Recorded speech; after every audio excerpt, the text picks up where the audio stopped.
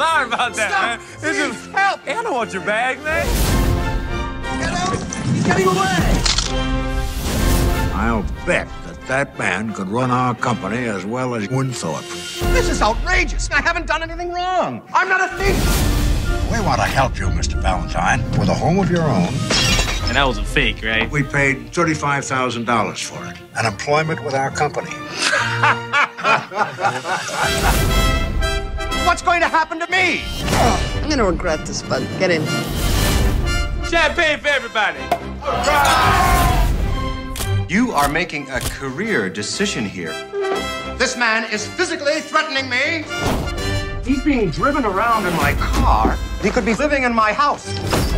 Hey! Have you people ever heard of coasters?